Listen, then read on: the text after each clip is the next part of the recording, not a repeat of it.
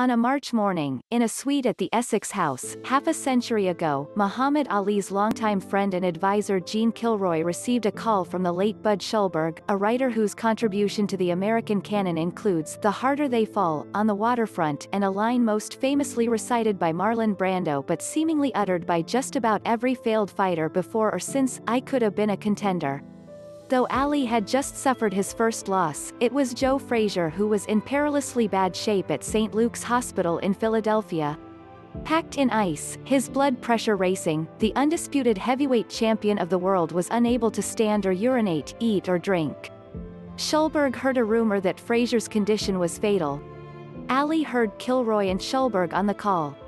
He didn't need it explained.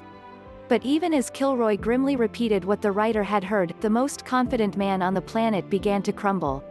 He was scared to death, Kilroy recalls. Like his heart had stopped. "Oh, my God," Ali said. "Oh my God.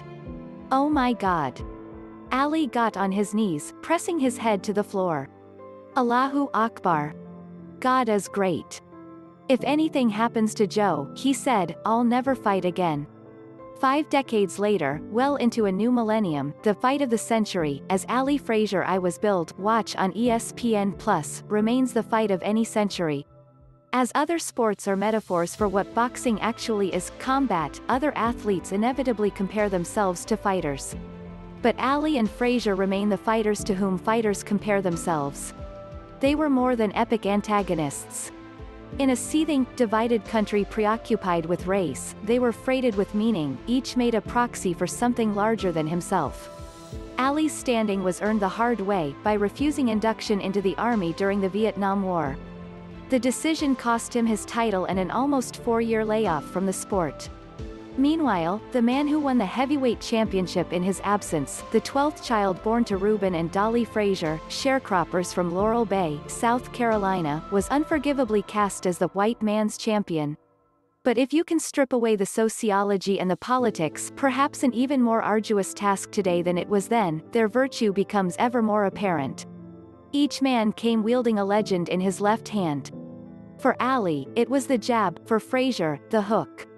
If they each recalled archetypes, the stoic and the fabulist, they were even greater together than by themselves.